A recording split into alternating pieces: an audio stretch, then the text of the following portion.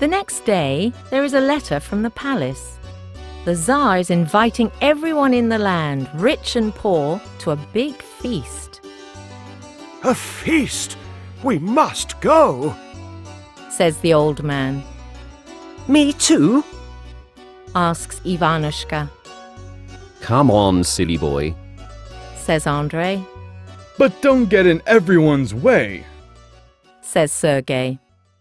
So the old farmer and his 3 sons go to the palace.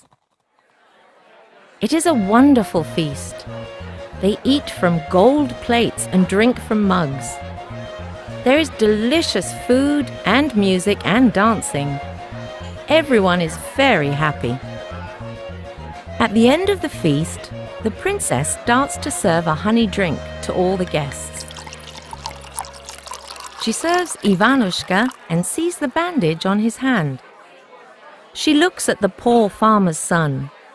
He is wearing old clothes, but he has got an honest face and a warm smile. "What is wrong with your hand, good man?" She asks. "Please, let me look at it."